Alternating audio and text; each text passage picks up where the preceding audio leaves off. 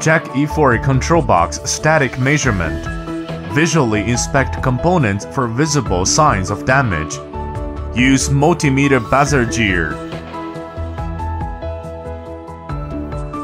Connect pin 2C of bridge to pin 1 of AC input. The value between the pin 3B of the square bridge and the pin 3 of the AC input is about 100.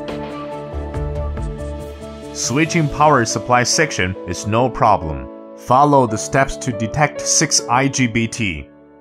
Use multimeter dial gear and the red pen is placed on the pin 3 of the IGBT. Put black pen on pin 1 and 2 of the IGBT to test. The value between 1 to 3 feet is about 0.66. The value between 2 to 3 feet is about 0.42. Different multimeters will have a value difference of plus minus 0.01 to plus minus 0.1.